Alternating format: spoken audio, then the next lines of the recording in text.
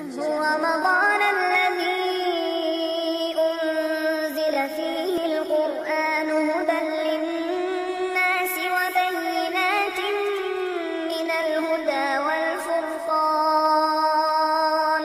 فمن شهد منكم الشهر فليصم ওয়ালাইকুম আসসালাম রহমতুল্লাহি বারাকাতুহু।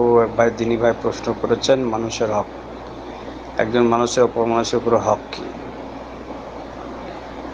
ভাই হক হক হক কথার শাব্দিক অর্থ হচ্ছে সত্য। হক কথার অধিকার হচ্ছে অধিকার, সত্য বা অধিকার। আর হক অনেক সময় হক অর্থ আল্লাহ রাব্বুল আলামিনকে বোঝা যায়। এক ইনসান অর্থাৎ এক মানুষের উপর মানুষের হকুক আল্লাহ রাব্বুল আলামিন রেখেছেন। যেমন যখন আপনার আত্মীয়তার বন্ধনে আবদ্ধ হবে, যেমন আপনার স্ত্রী অপরের এক মেয়ে ছিল, যখন আপনার বিবাহ বন্ধনে এলো তখন আপনার স্ত্রীতে পরিণত হলো, তার হক আল্লাহ রাব্বুল আলামিন বেঁধে দিয়েছেন। অনুভাবে স্ত্রীর হক স্বামীর উপর রয়েছে, স্বামীর হক স্ত্রীর রয়েছে। অনুভাবে মা বাবার হক রয়েছে সন্তানের উপরে। অনুভাবে সন্তান এবং সন্ততির হক রয়েছে মা বাবার উপরে, পিতামাতার হক রয়েছে এরপরে। অনুভাবে আত্মীয়স্বজনের হক রয়েছে।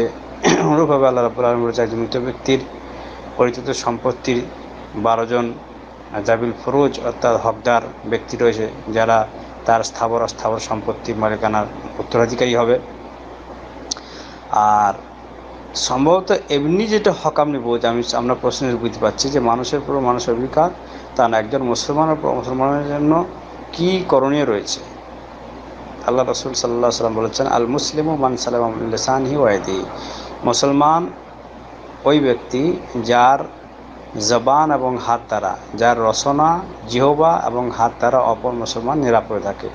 আপনি একটা মুসলমানের উপরে আপনি তার সেন্টিমেন্ট আঘাত করতে পারেন না, তার সম্ভ্রম লুটতে পারেন না, তার সম্মানে আঘাত করতে পারেন না, তা অন্যায়ভাবে কোনো মানুষকে হত্যা করতে পারেন না।